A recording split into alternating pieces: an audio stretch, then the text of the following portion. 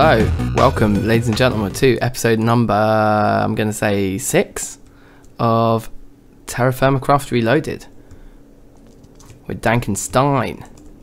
And here we are after our workshopping from last episode, and check it out. I got a gift sack. Let's open her up. A doll. Actually, that's pretty cool.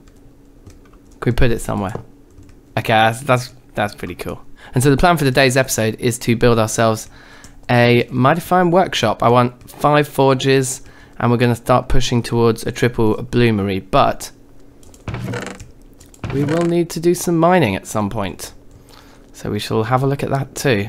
But as it's night time, we need to head over to our bed. Take a scary nighttime walk down a mountainside. And I think one of the first projects to build our sort of workshop up, and one of the first things we can do to make it really functional, is build ourselves a bridge, because all of this running across rough and ready mountainside isn't really cutting the mustard for me. And so while we're out and about chopping wood, it occurred to me that our farm might be ready. In fact, it doesn't seem particularly ready. Now, how does the flax work? Do we just break it? Yeah, we do. Okay, that's easy enough. We can all get along with that. And we can replant our 5, I guess. He's fine. Although, those might not grow, because it uses up nutrients, and there's different nutrient types in the soil. We'll take our beans. The jute is all done, so we'll definitely take all of that. Oh wait, hold on. I remember what we can do with the scythe. I'd forgotten about this. But you get a...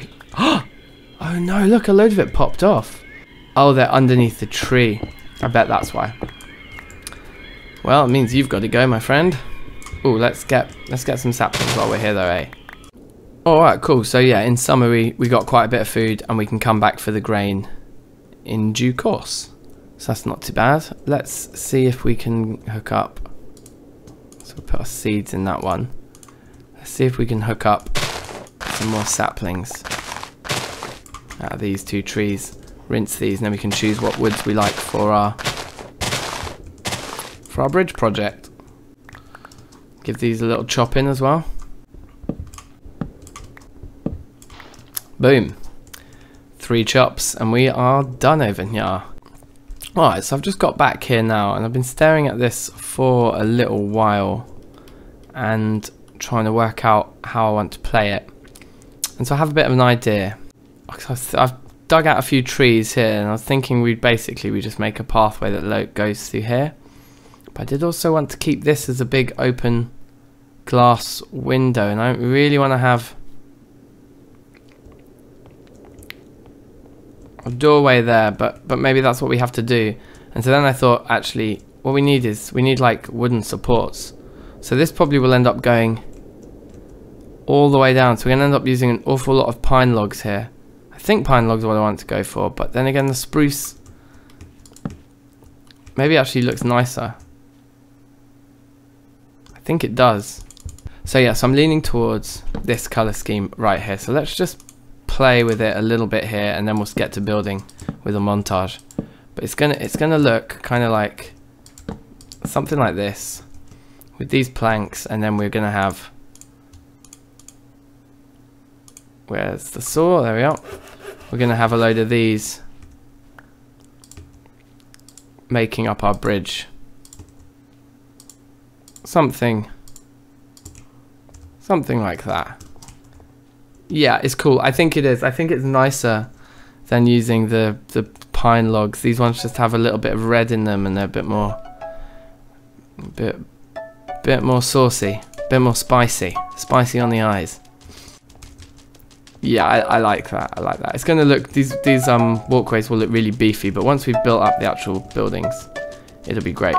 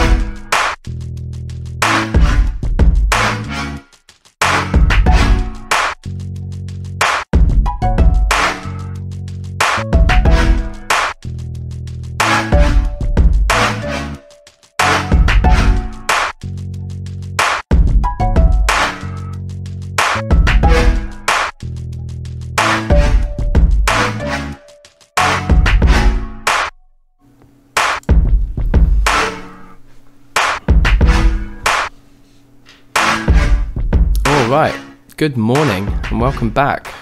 It's quite a busy montage that was probably about half hour, 45 minutes or so. It took me longer than I thought it would to make this pathway, but we've made it, and it's rough around the edges for sure. Like, what I'd like to do is come and make some sort of dirt path that leads up the hill here and around then to our staircase down the side of the mountain here.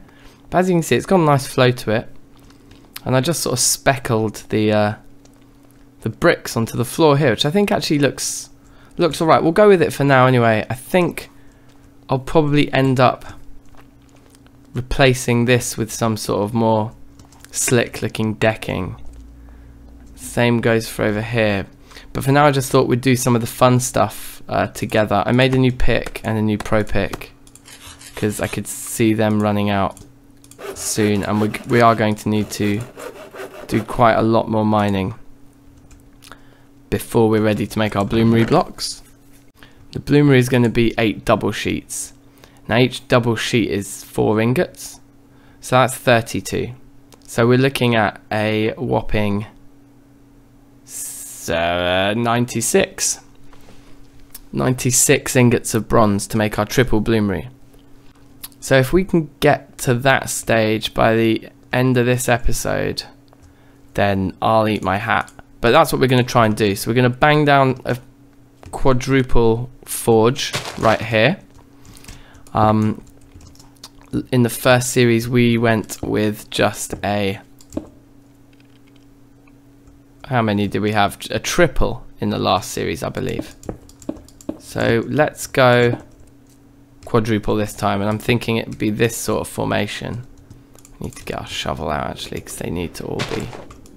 I have two sort of in the back row, was my theory. You know, you can see this is starting to take some semblance of shape.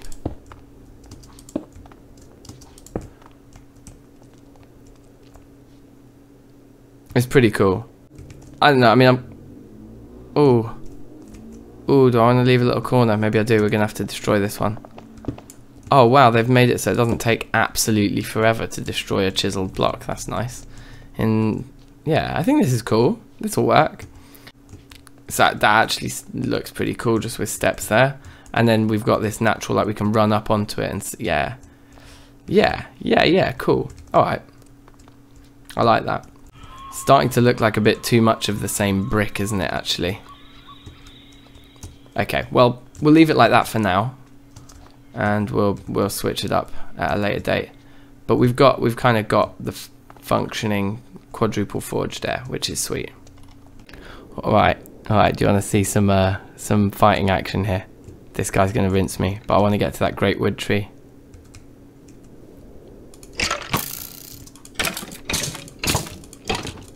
It's the wrong type of damage to halberd, isn't it, for that? But anyway, we got him. So we're going to bang down this great wood tree now. It probably is going to do an absolute number on this axe. It might even destroy it. I hope not. Okay, yeah, it took like... Wow.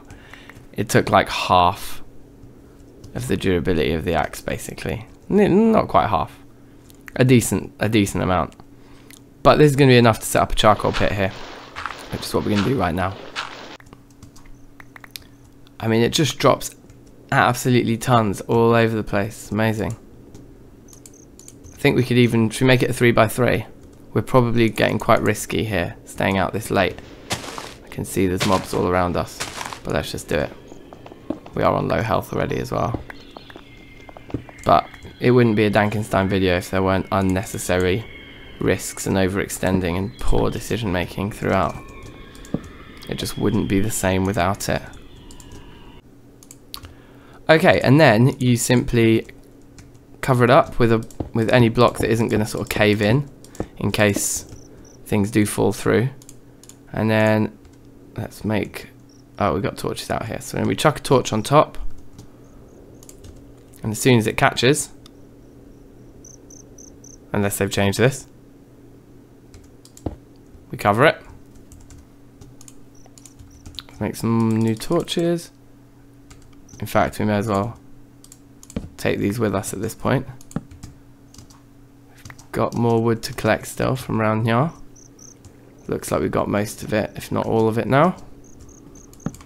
grab these. And by the time we come back in the morning, that will all be done. So now all we've got to do is get home alive. Easier said than done, that. Okay, so there it is over there. I'm pretty sure it's going to need a little bit longer to finish. We did manage to make it home alive. But what I'm going to try and do is just get rid of this floating bit here. Now, I'm not entirely sure the best way to play this. We're just going to jump over to it. I think we're going to take out the, and then where's like the least fall? I don't think that fall will kill us if it caves in on us. So let's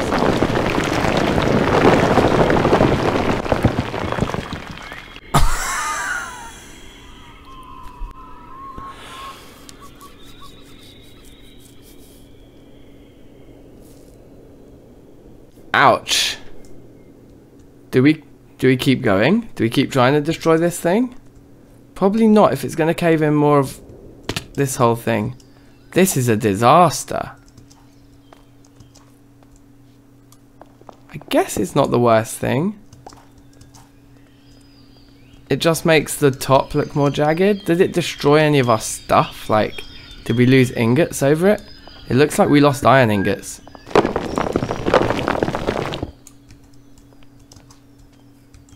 And our anvils? No, okay. We didn't lose our anvils. Or at least we didn't lose our bronze one, at least. It looks like we did lose our copper one. Or else it got flung. Oh no, it got flung down there. I did not expect it to affect bricks that it, like blocks that it wasn't touching. I didn't expect that at all. But that was a huge cave in. So we're going to have to clear all this up. Yeah, we're going to have to clear all this up. We need to put our bronze anvil down and pick up the other one. The copper one down here. So at least we can smelt that back into copper later.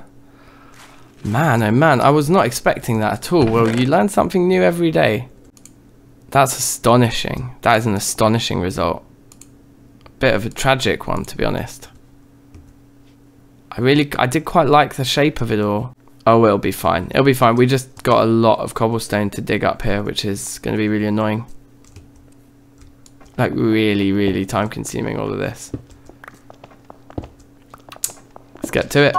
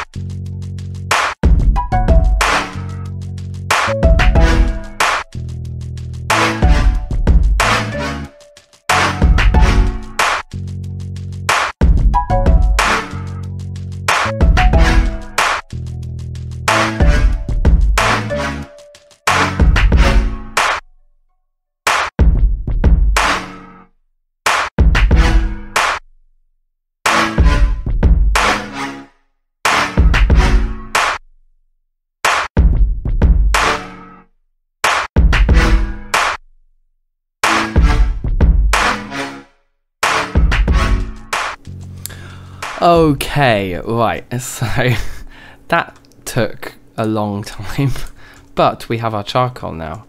Look, our stairs did get destroyed. I think those were the one blocks that actually seemed to not survive the cave-in. Was the stair blocks. The ones I'd chiseled. Oops.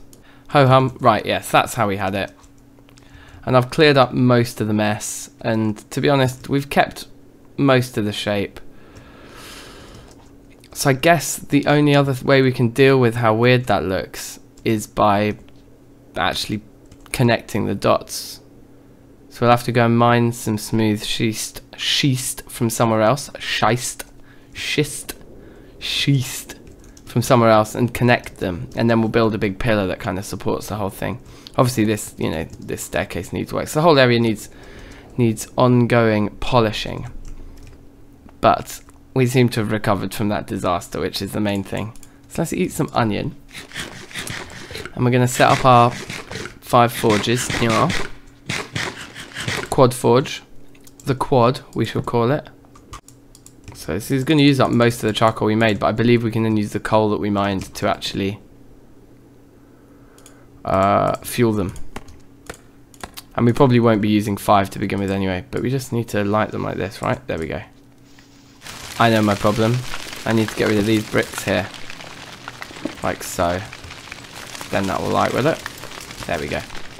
So these will all burn out just like this one has, but they'll forever now be accessible like that. And we can chuck coal in and what else. And so now for this sort of next bit, really, we need to go out on a cassiterite and copper mission. And if we are to collect 96 ingots, the easiest way to think of this is 100 ingots. Alright, cool. So in order to feel like we are making progress quickly, I just came to the source of cassiterite that I knew was close by, and we did just a little dig down, a little tunnel along, and we found one piece in its normal quality.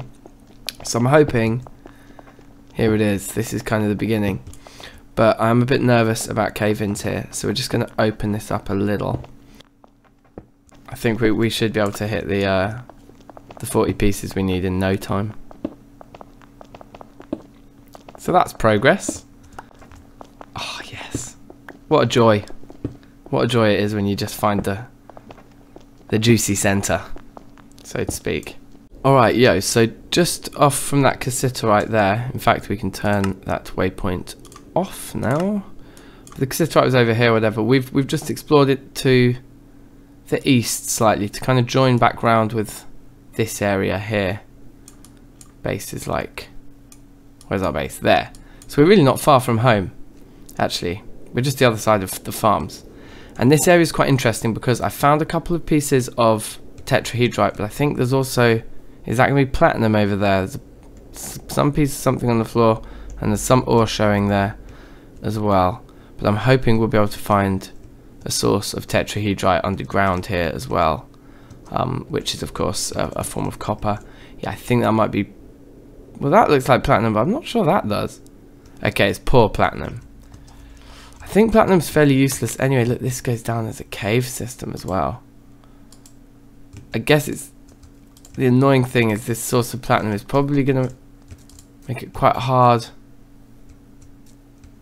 and the amber, to locate the tetrahedrite, which is probably also quite deep underground, because I'm pretty sure tetrahedrite does not spawn in conglomerate. But we are getting lower. It was more like over here that we found the piece. I mean, this might be a mistake. This might be a profound mistake. Traces of amber. I'm not getting a sniff of the tetrahedrite. Let's take on that one skelly, and hopefully there's no more. Okay, there's quite a few things down there. We're gonna probably have to bail on this. It would be nice to find just one more piece of that tetrahedrite just to kind of support my vague memory of where it was. But I rinsed that orange tree, I walked through here. I believe they were just here. Looks like a little bit of our digging has been done for us here. Should we go down there? Let's use some ladders at this point. So is one in there enough? It is. That's actually amazing. And then we'd stand on top of that, and then we'd start to smart move from here. Yeah, that's ridiculous. Okay, well that's good. Alright, so this is amazing. Look, we've hardly come down any distance at all, and we're getting a very large sample of tetrahedrite on the block directly below us. So this is good news. This is very good news. I mean, rinsing the ladders I've worked out, I can even do them every other 2 like this. So we've definitely got enough ladders for this. So we just keep digging at this point. And if it's another poor quality copper vein, I'm going to be fuming. Okay, and not much further again, and we've hit some schist, which I believe will house some tetrahedrite for us. We're still getting very large. Oh wow. Check it out, like it's suddenly turning into traces down here. We just got to kind of work out at what height it changes, you know. Okay, so I'm standing right now at the point where it goes from being a very large to a large, and that's Y124.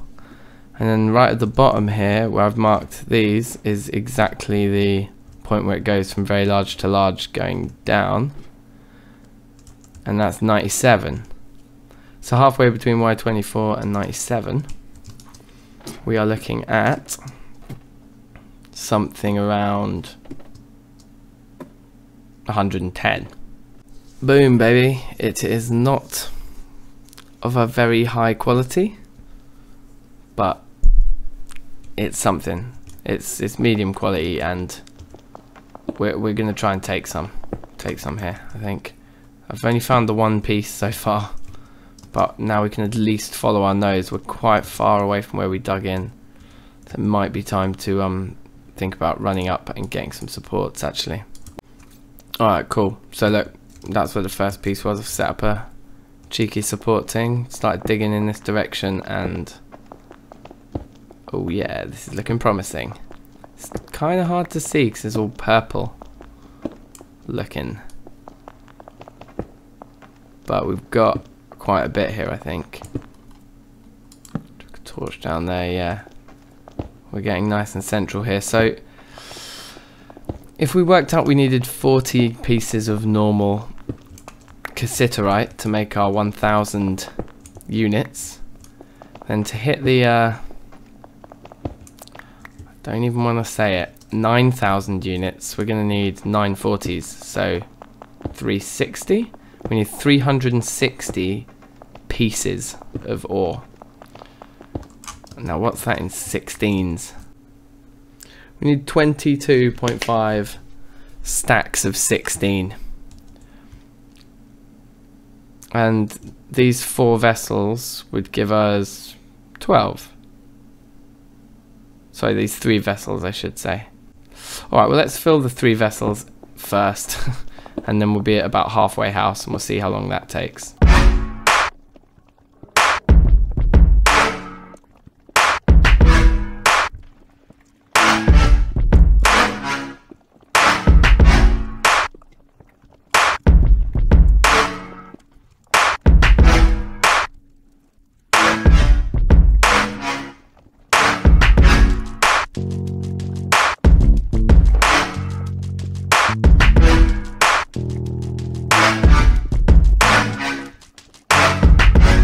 Alright, so just checking in now, I think, to show you just the state of this place. There's still a ton of it around, I think.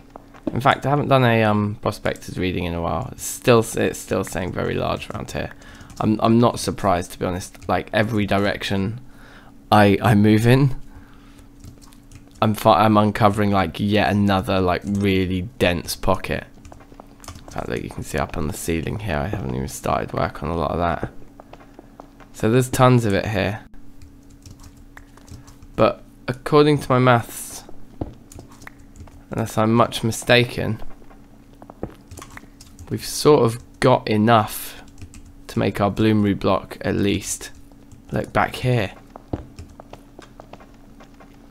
But I'm semi-tempted to just fill up our inventory actually. So I'll see you back in the base in just a mo. And we are back. And looking good. And we've got a lot of stuff. So I've taken it out of the barrel there. Let's have a little sleep first. I've taken it out of the barrel. And let's just head back over to our new base and I'll show you what we got. Okay, yeah, it doesn't look too bad. Like, I think I'm going to be fine with the roof. It actually kind of has made the roof look even cooler, if I'm honest, the big cave in earlier. So now that we're back, I'm not so worried about it. So that's full. Here we are. We're going to need more chests, methinks. Okay, we'll just chuck these down here for now. Hey, I really like those chests. They look amazing. We'll get all our tetrahedrite into one. That's a decent amount. I thought I got some small pieces, but I've obviously left them behind in the barrel somewhere or something. I threw them away. And then cassiterite. We filled nearly 2 vessels. We were just 1 piece short. So that'll go in this chest up here. And so I do believe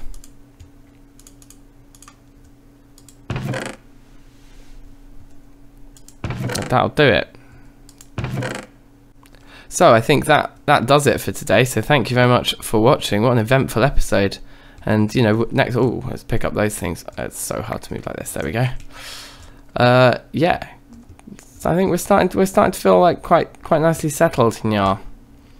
So thank you very much for watching, and next time we will get cracking on that triple bloomery.